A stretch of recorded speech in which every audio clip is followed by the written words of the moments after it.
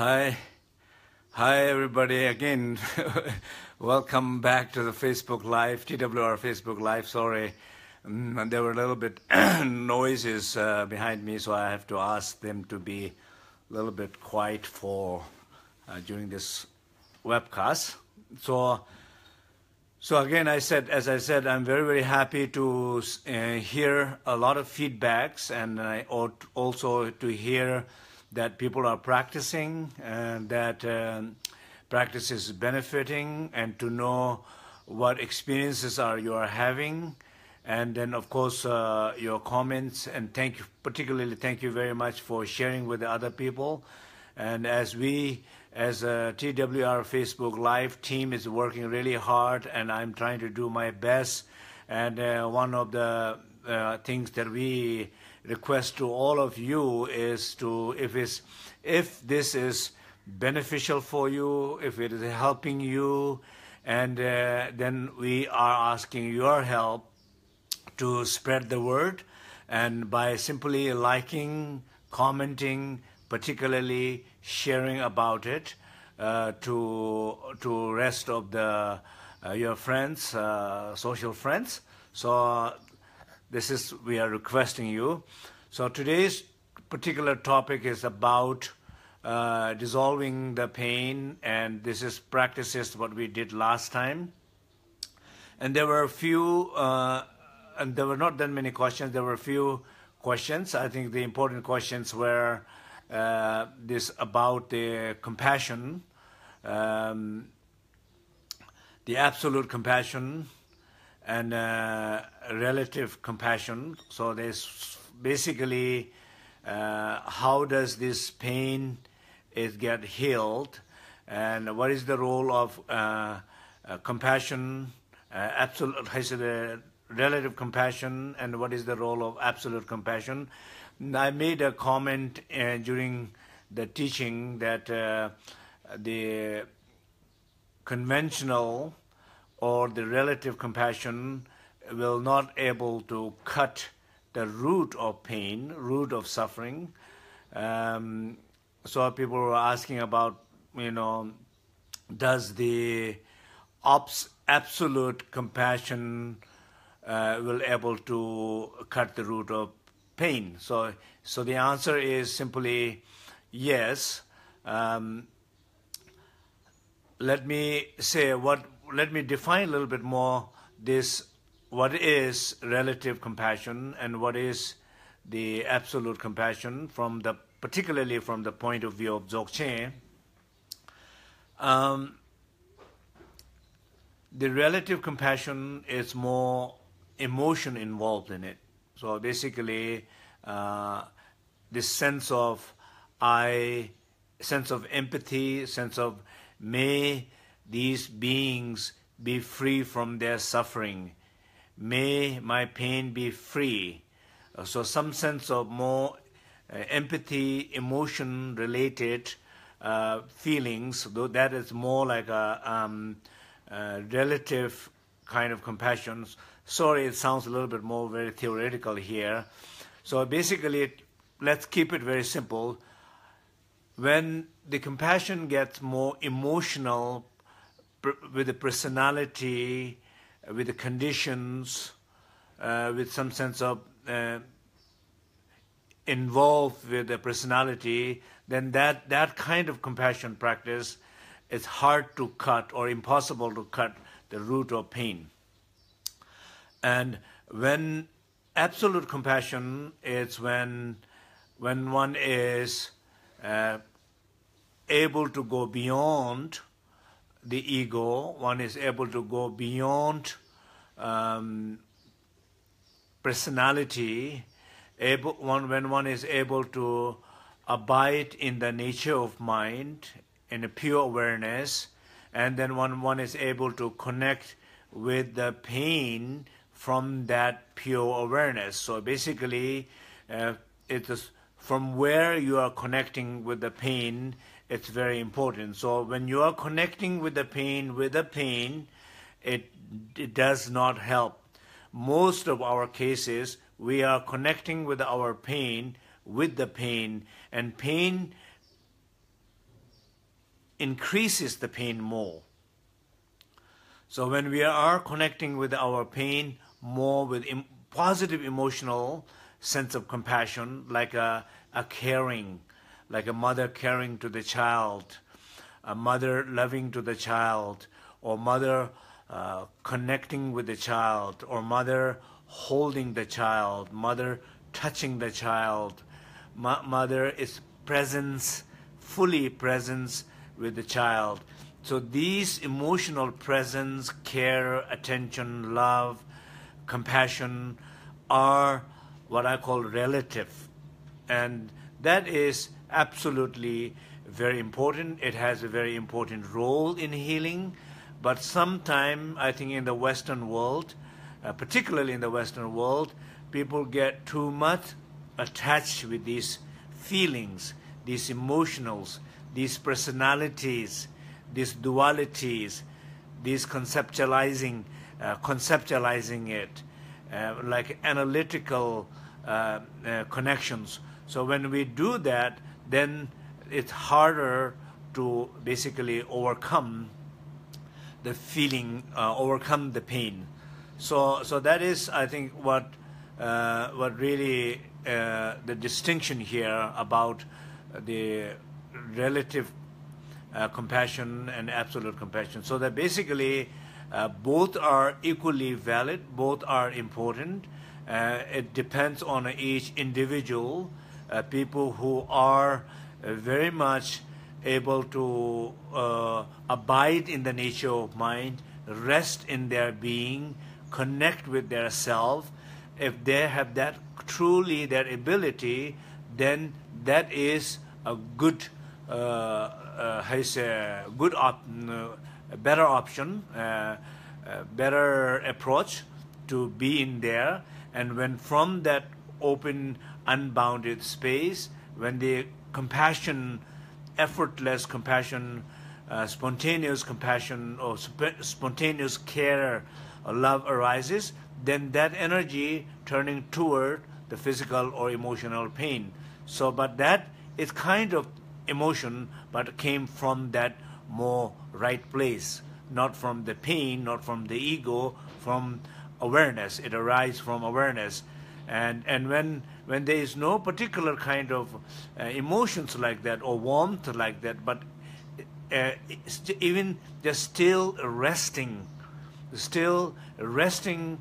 with presence, with that pain, it's also very beneficial. So once again, this sense of relative and compassion, or emotional and non-emotional awareness, I think it's really like depends on a person to person. So generalizing, saying for everybody you do this or everybody don't do that or something like that, I think it's not right. So basically each person, it depends on each person.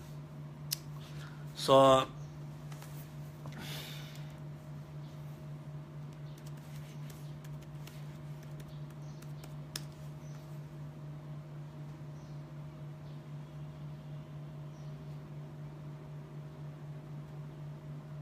yeah, so the first question was Lisa raising Barry's question about if the emotional compassion does not cut the root of the pain, then does the absolute meditation cut the root?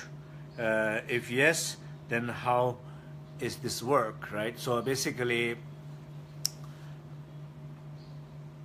yeah, so as I said, it depends on person to person. I think when people trying to generalize these profound, deep meditation, and I think that's mistaken. So I would say that generally speaking, the absolute awareness is the only one which cuts the root of pain, and but the emotional or conventional sense of compassion definitely plays a very important role in healing of pain, particularly people who are not able to be less attached to their feelings, their emotions, or they are too much caught up in their emotions and feeling, for those people, it's maybe more beneficial. So that's what's happening.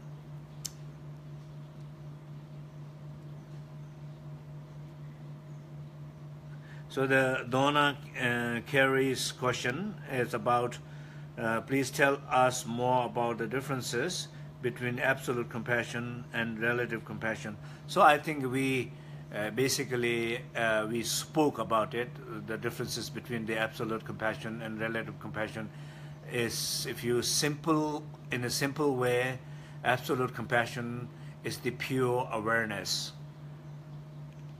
Relative compassion is the awareness which is involved in emotion or feelings, thoughts. So that is more, whenever thought and emotion is involved, then the pure awareness has less place. So basically, once again, it depends on person to person.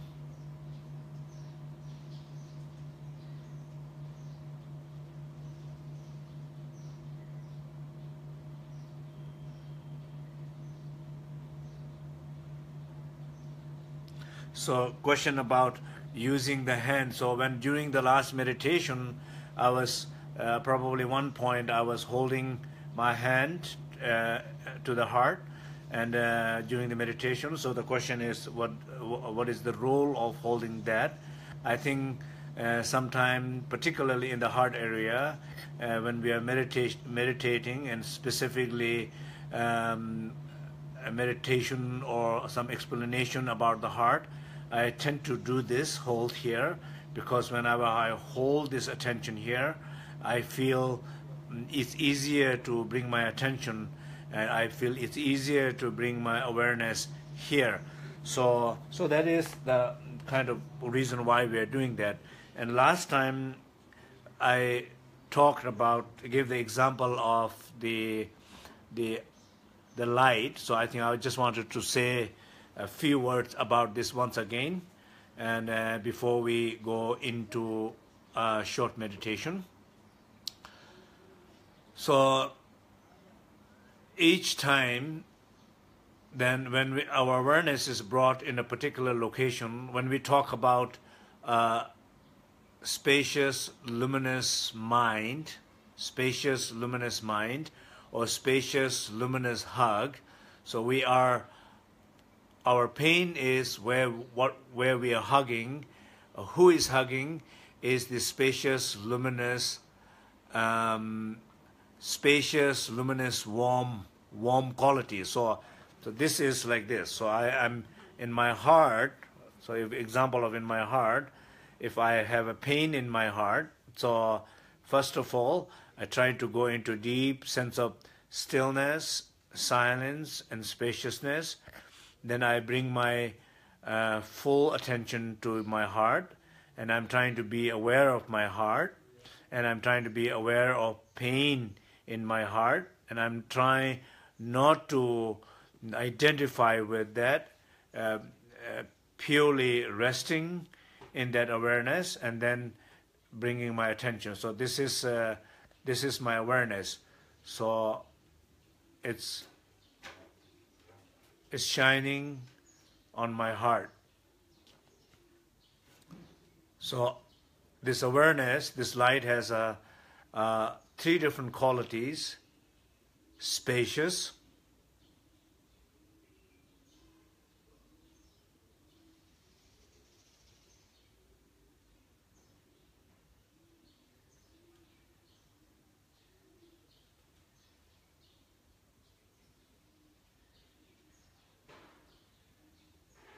feeling more open,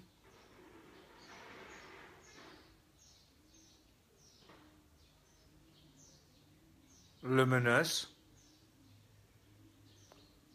the light,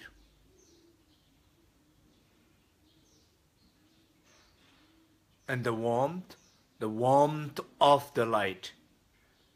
The warmth of the light means the light is referring to awareness. Of course, it's not a torch or it's not the iPhone, but the light is the awareness. So when my awareness is brought right to my pain,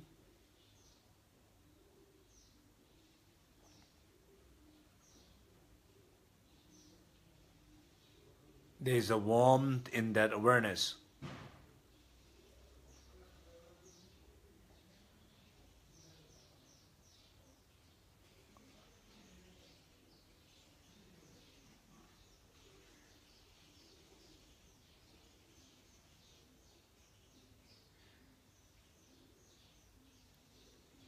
Spacious, luminous, warm hug.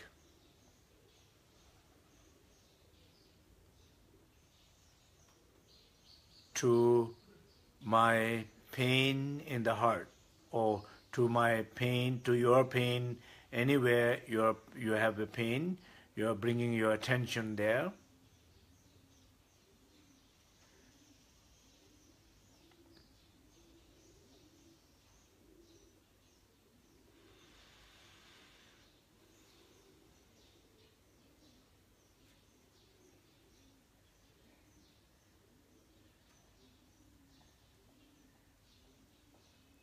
Just imagine for a moment you lost the connection of awareness, you lost the connection of that light. When that happens, just imagine it's gone. There is no awareness, connection of awareness. There is no warmth of that light or warmth of that awareness to your heart anymore. And I recognize that, then I bring my awareness back.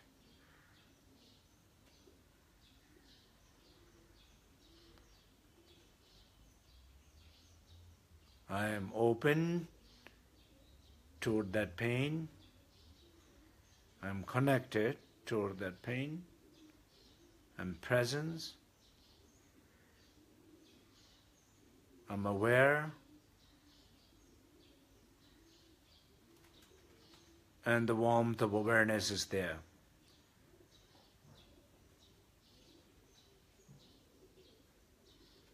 Just continue pure presence of awareness at the pain, wherever you are focusing.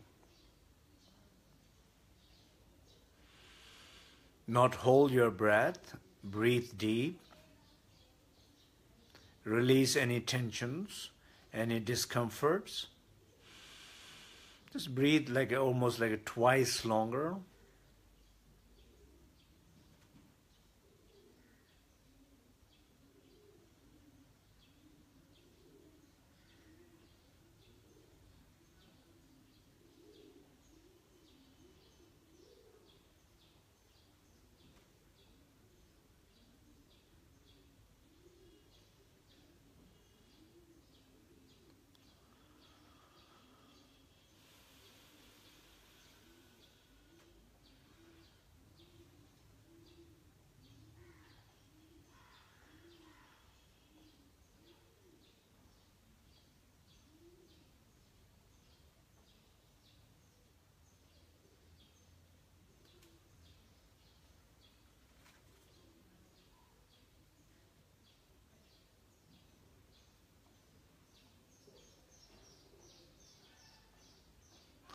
Now, be aware, some of you find this meditation, not too difficult, easy.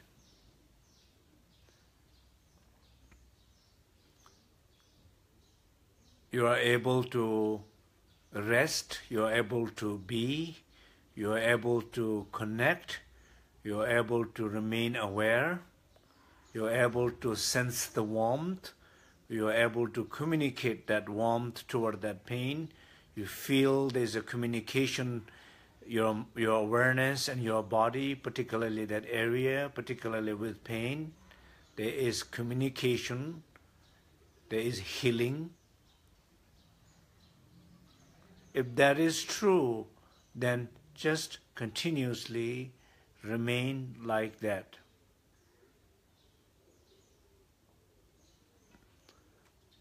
I'm going to move my hand away, but you continuously remain aware, presence, feel the light as like this phone.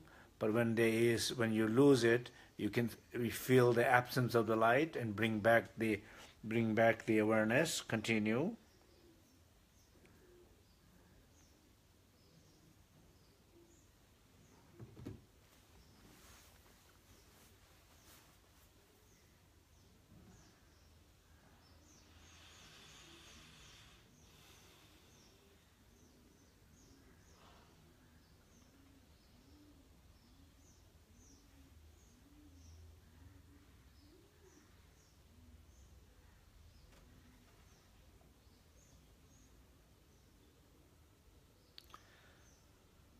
So this is more like a absolute sense of compassion or meditation of pure awareness. Now, to those who is facing some challenges, not able to rest, feeling more restless, not able to be, you're trying to become, not trying to connect, you're putting effort and losing connection, not able to be aware, not able to feel the presence of light and the warmth of that light. Then, from that place of the stillness, silence and spaciousness, allow the feeling of positive emotion like compassion or like love or like kindness toward yourself, toward the one who is in pain, toward the location, your heart, your chest, your arm, your leg, wherever the pain is. Just bring this a caring, loving, emotional attention like a mother would bring to a child. A caring, loving, beautiful mother who is aware of the pain of the child and who is aware the child is suffering for a long time, and suffering which is ignored and not pay attention. She recognizes and she completely changes her relationship to the child, to the pain of the child, and bringing that full warmth of emotion.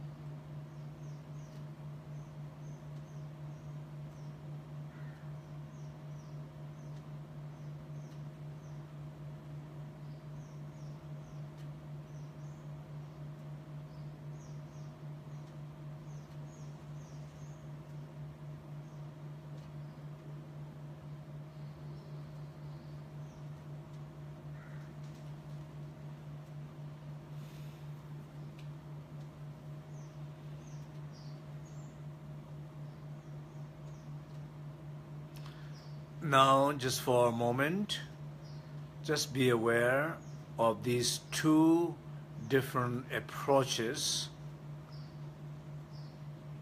One, more absolute sense, just purely remaining connected with the awareness, knowing to feel more the compassion, more emotional compassion, emotional sense of kindness, emotional sense of love, like the mother who is bringing those kind of attention to the child, and child is feeling very supported. That's more like a humanly, that's something that more we are familiar with.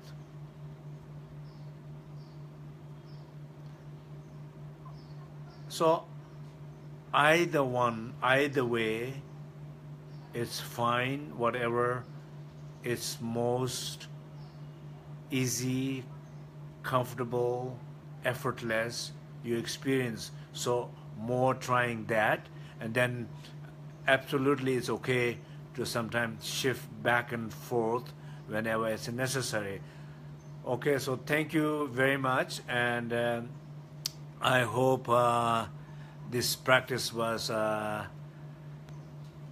beneficial. So this is the continuation of this practice what we did the last session, and so this is you can try to continue. I hope that in terms of the relative and conventional sense of practices, it's a little bit more helpful, hopefully a little bit more clear. Sometimes more explanation, it makes more confusing, so hopefully it's not like that. Yeah, so I think hopefully that all of you have some good experience. So if you wanted to share some of your experiences, please go ahead. So do you understand conventional sense of working?